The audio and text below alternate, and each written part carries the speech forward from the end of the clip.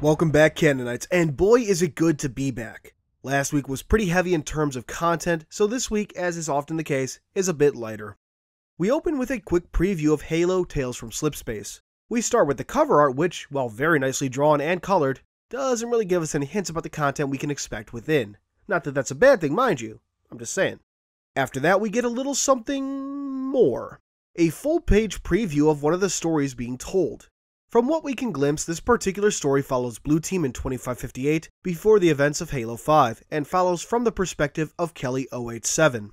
The art loosely reminds me of Last Voyage of the Infinite Succor, and is overall very good.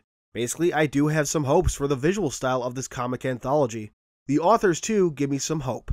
Familiar names include Duffy Boudreau, who wrote for Halo Escalation after the next 72 Hours arc, and while the end of the series was questionable, to be extremely polite, some of his other works in there were very well done. Jonathan Goff, who contributed to Halo Evolutions, notably with the story Headhunters, John Jackson Miller, who is also contributing to Halo Fractures, and of course, Frank O'Connor. The comic releases on October 25th and is currently available for pre-order, link in the description box. Moving forward, we get a description for a set of Mjolnir armor coming in the next Halo 5 update, Stinger. Stinger is the lightest contemporary Gen 2 variant, and would save even more mass if Mjolnir standards for power pack endurance and armor protective levels were relaxed.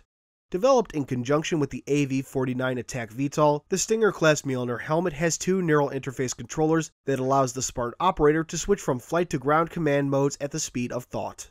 Not much else to say at this point, we're still a ways out from the update. And our final section today includes a taste of some lore for a very special Warthog variant coming in the Hog Wild update, the Sword Hog. Experiments with Sudanese crystal explosives and Sangheili regenerative shield technologies are being pioneered by UNSC forces working with the Arbiter's Swords of Sanghelios. These teams, operating in concert with allied Sangheili forces, have also been utilizing locally sourced surface treatments and parts for their fleet of vehicles. The novel innovations introduced as a result of this cooperation have now been put to the test in wargame simulations on the UNSC Infinity and at High Command.